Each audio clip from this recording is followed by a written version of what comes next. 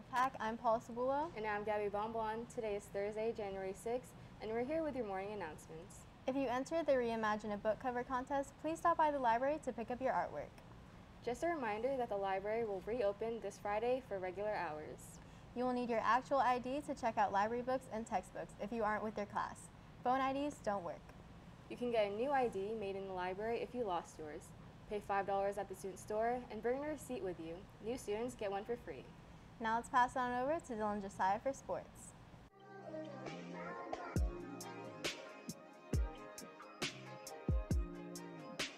What's crack-a-lackin' Wolfpack? I'm Dylan Brazier. And I'm Josiah Edwards. Welcome back to your sports update. Good job with the girls basketball team on their win over Pleasant Grove, 50-33. And our boys basketball team was so close but could not come away with the win against PG, 63-56. Tomorrow they have a home game against Davis. Good luck, team. Hey, we missed 3 weeks of pro football. Let's talk about it. You already know what I'm going to say. The Eagles are 7-2 in the last 9 games and clinched the playoffs. It doesn't matter because you are going to lose in the first round anyway, Dylan. Okay, at least we made the playoffs, Bro. unlike the Raiders. But enough about us.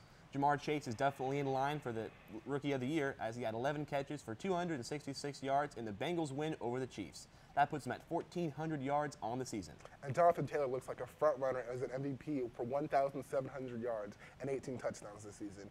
He has a chance to break 2,000 yards this weekend against the weak Jaguar defense. As the playoffs come soon, we see some teams making a last effort to get in. The Raiders, Colts, and Chargers are competing for the last wildcard spot, and while the Niners are holding on to their spot, the Saints could be sneaky and take it. You better watch out, Niners fans. In other news, UFC 270 will take place on January 22nd with an exciting main event. Francis Ngannou will fight Cyril Gane to remain the heavyweight champ. Ngannou is arguably one of the best UFC fighters in this division with a record of 16-3. Although Gane is the underdog, he looks tough with a 10-0 record, so it should be fun to watch. Hey, thanks for tuning in to Your Sports Update. Back to the anchors.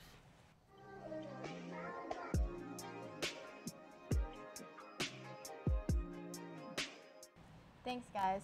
Well, that's all I have for you today, Wolfpack. I'm Paul Cebulo. And I'm Gabby Bonbon. Remember, the strength of the pack is the wolf. And the strength of the wolf is the pack. Happy National Shortbread Day, Wolfpack.